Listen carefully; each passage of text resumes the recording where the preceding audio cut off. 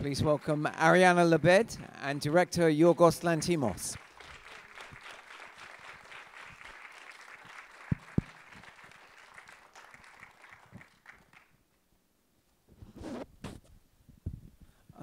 I often start my Q&As with the question, what inspired your movie? But in this case, it really has to start with that question.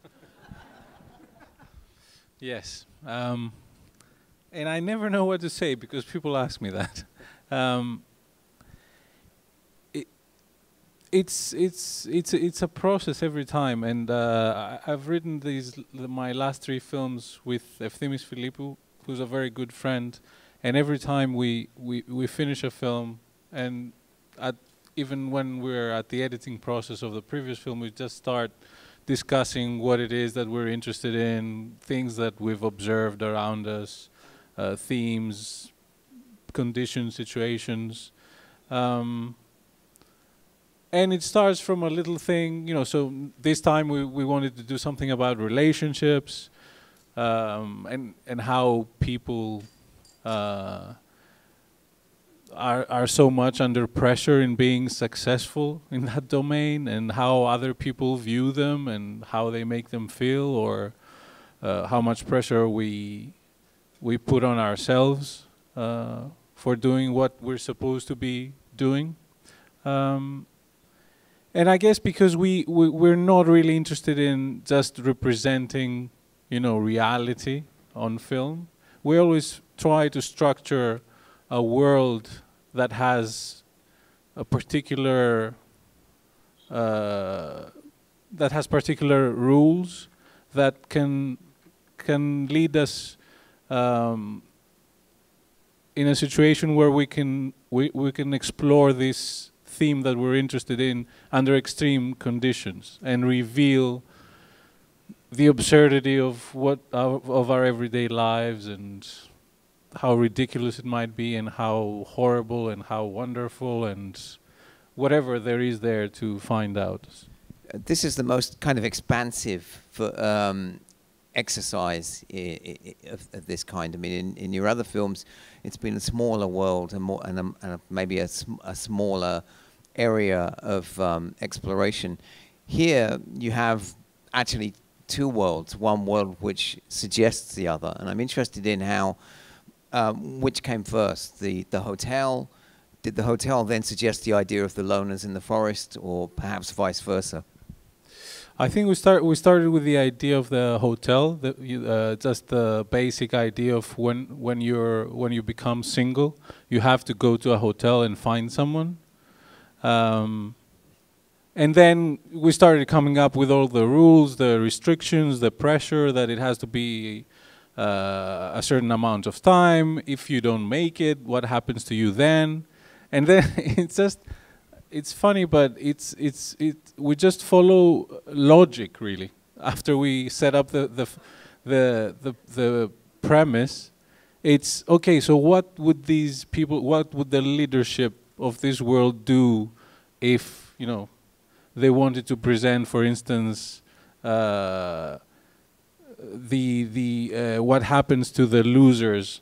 How could they do it in a way that it seems also a little bit positive, instead of just, you know, getting rid of them and, you know, killing them or whatever? So that's how we arrived to the idea of them becoming animals, because it has kind of a positive side to it as well.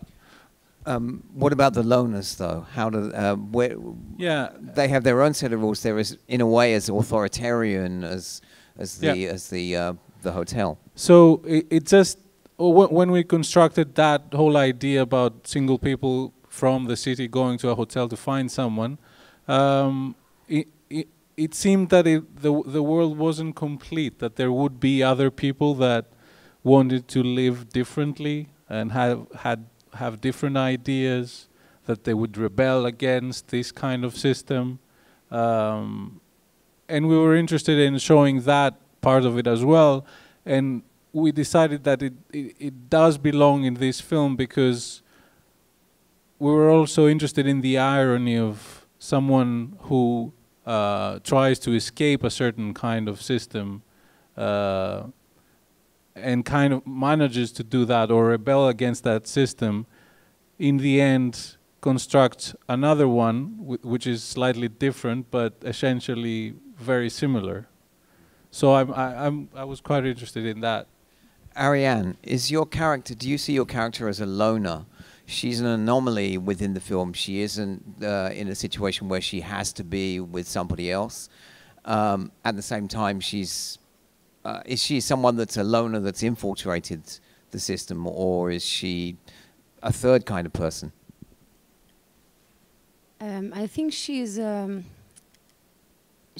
of following something else, and she's trying to please somebody.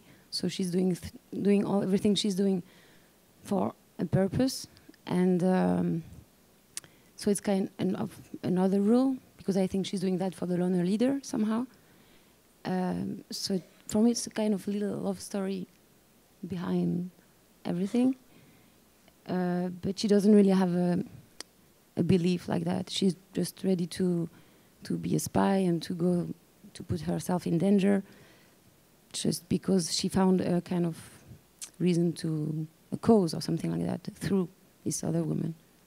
But within the world of the hotel, she's not connected to anybody else the way the hotel manager has a partner.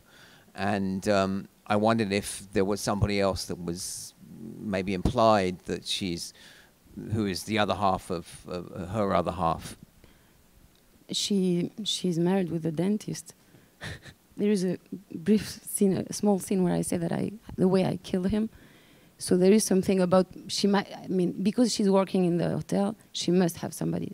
So she's married or engaged with somebody, for sure. If not, she would be an animal. This is maybe a question for both of you, but I was curious about what the purpose was of the lap dancing that you do in several scenes. You didn't get what the purpose was? Well, I mean, all right. Put it another way. What was the meaning? Well, for us, it was just a way to have all those residents really excited all the time. So and frustrated. So in order for them to find someone as soon as possible, to motivate them. And relieve themselves somehow. Okay. Well, questions out there? I'm sure there are many. Yes. Yes. You. Yes. Hello, testing. Okay, so I think this is actually probably the realistic portrayal of love and romance that I've seen in many years, so congratulations. I actually have two questions. Number one, working with American actors the first time, were there any specific restrictions or freedoms that affected your choices? And then my second one's actually from a friend. He asked, what does ambiguity have to offer an ending that doesn't make it feel like a non-conclusion? Yeah. Well, yeah, the actors were from all around the world, really. Irish, British, American, French, Greek. It was just it was a great opportunity for me, making my first English language film, to just work with people, wherever they're coming from. It was just a matter of finding those people that I'd like to work with, and figuring out, if they could fit somewhere within this world. So it was a great opportunity. I was quite nervous in the beginning because most of them I didn't really know, and I had just met a couple of times, and I didn't know, how it was going to go down, and we didn't have much time to rehearse before we started filming, because again, we couldn't bring all those actors from all around the world early enough. So, but it worked, fine in the end. All of them understood the material really well. They were aware of my work. They were extremely committed, and they had great chemistry, which is, I guess, chance and luck as well, because you're not sure about that beforehand. So it worked really well. And the ambiguity of the ending, I just don't think there's any other way for me to end this film or with a certain kind of ambiguity in any of the films that I've done so far, because mainly what we do is raise questions about many things. So, and I don't want to just finish a film by giving a very specific, narrow answer to all of those questions. So that's, I think, how it works for this. In a sense, if the film had ended with him gouging out his eyes, that would have been an affirmation of love, and if he had instead walked away and left her there, it would have been a denial of love. Yeah, exactly. So I think there's also a third version, and they might find another way to be together and not follow the rules of the town, of this other world. And whatever anyone else can, come up with, because when people are very engaged with films, and if you manage to structure the film that is open enough for the audience members to engage, but with their personal experiences and background and education and cultural differences or whatever, you hear things that are quite extraordinary, or sometimes people even see things in the film that are not really there, in order for them to justify what it is that they think actually happened or is going to happen, and that's quite interesting to see. Yes, in the back, towards the back, nearly in the back. Yeah, you. Yeah. Oh, okay. Sorry. Keep forgetting that we have these mics. Thank you. Perhaps this goes hand in hand with the kind of authoritarian aspect of the society, but could you talk a little bit about how, like, almost everyone in the film is infantilized in some way? Like, everyone is so childish, especially like this kind of obsession about your defining characteristic, like the short-sightedness or like the limping, and like that's the only way you can be together with somebody. Like, that's what I was most struck about, like how society itself was so infantilized. So I guess that's again one of those ways that we find in order to push things and like play with what happens in reality, that you do find superficial ways of justifying why you make certain choices, why you feel like you can approach someone, be with someone, leave someone, and pushing that to those kind of extremes, that there's actually legislation that says this needs to happen in order for these people to be together, just enhances that whole process, an idea of what we're going through in order to try and be in a relationship or get away, or get out of a relationship. But to kind of follow up on his question, do you feel that a world in which there are so many rules and so many obligations does reduce its population to an infantile state? Well, some of them, for sure.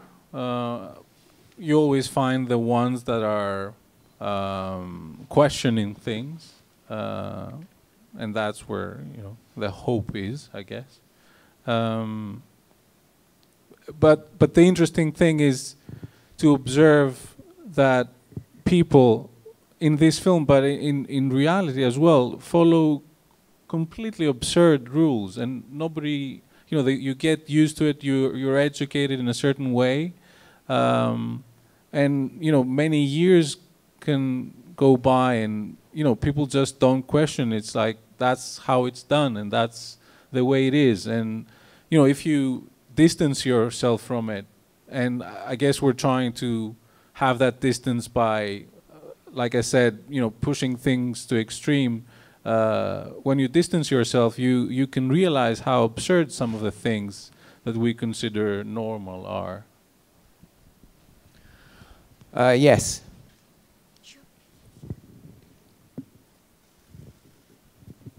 Thank you for an exceptional film. I'm still trying to get my mind around, I mean, it's politically and structurally, it's one of the most exciting things I've seen in a while.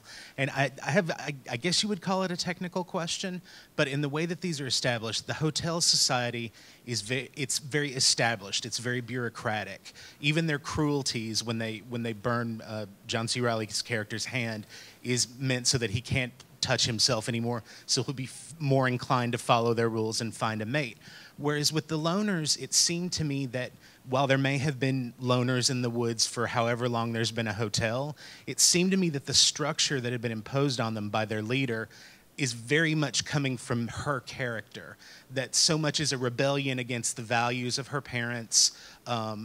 Just the thing that struck me is, we only listen to electronic music, because she's rebelling against the parents' classical music playing. And I don't know if that's anything, but it just struck me as the idea of is that something that you saw, that, as long as there's been a hotel, there's always been loners battling against each other, or is this vision of this leader character shaping them into something different? Yes, so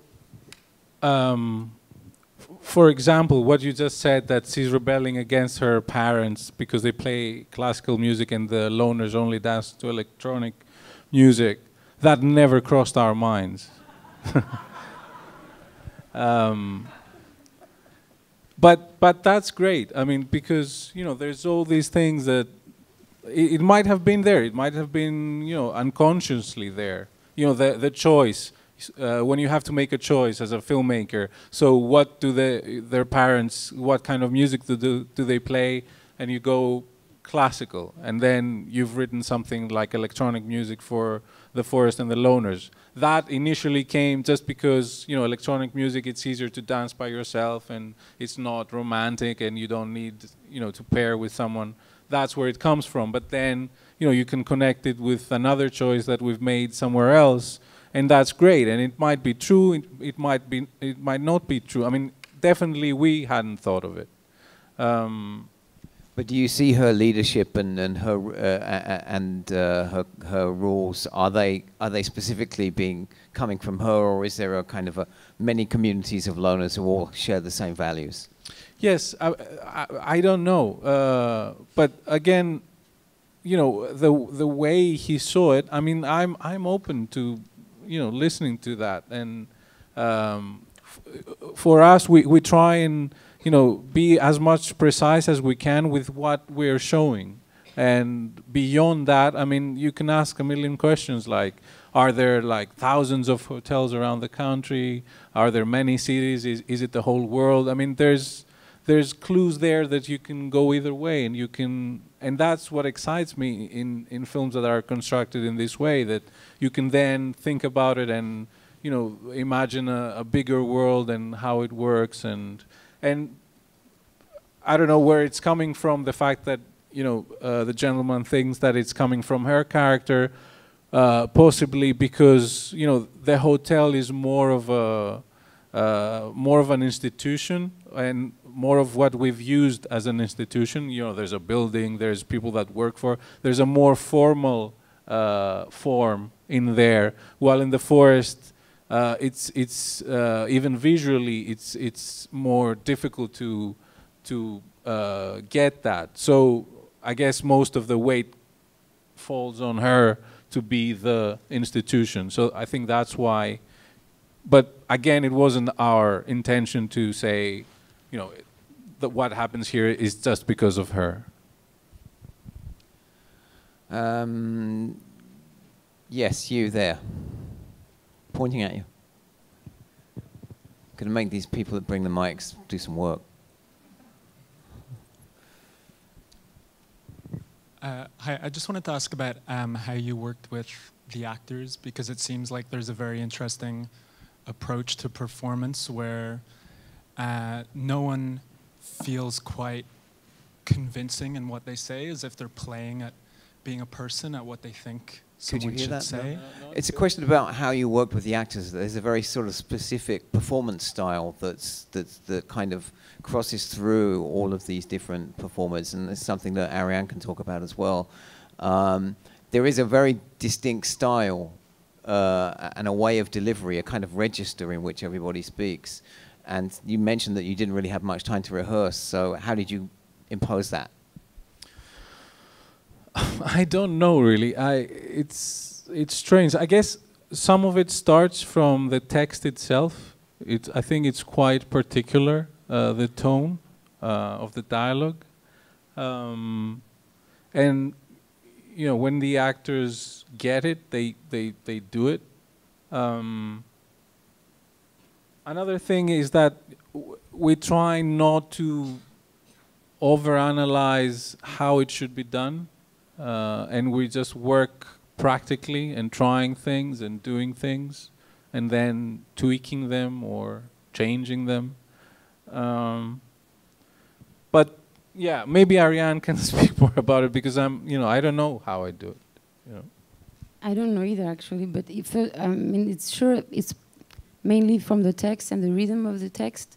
If you follow it, it's just exactly, I think, what you're searching for. And then I think you always try to make sure that we are lost enough to not being self-conscious. So we kind of just follow this text and without exactly knowing what we're doing. And I think it kind of gives this rhythm and this, I don't know what it is, but it's kind of natural. But I do understand that you put the actors, you make sure that we don't exactly know what's going on. Yeah, that's how we do it. We make sure that they don't know what's going on.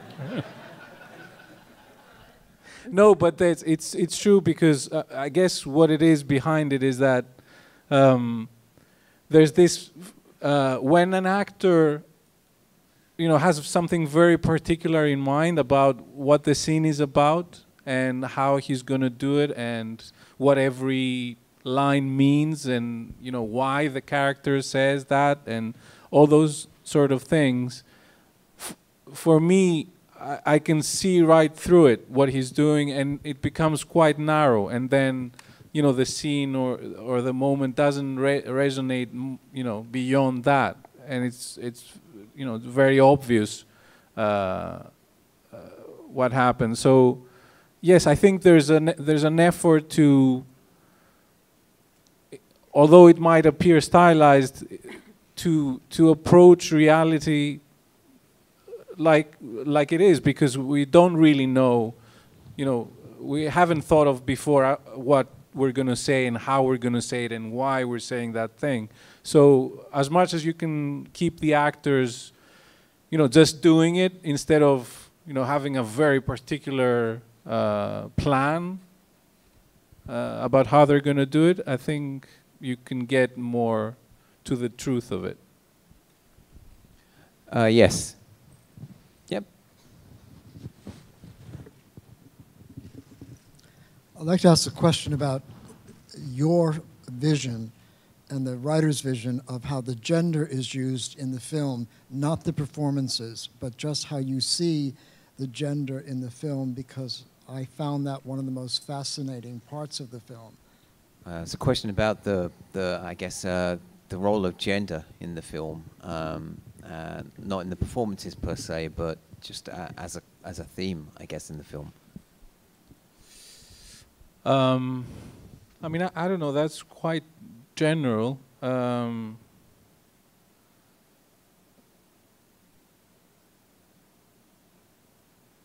Well, one thing we try to do is have women being more authoritative this time than, because everybody was asking in the previous films, why are men authoritative and they're mean to women and women rebel against them. So I said, now the women are going to be authoritative, and so that was a choice. But I don't know. We just try to cover as much as possible. various situations and variations of, you know, what happens in relationships. Well, there's the heartless woman as well. I mean, maybe Yeah. normally we would think of a heartless man, but Yeah. she's a very striking character. Yeah.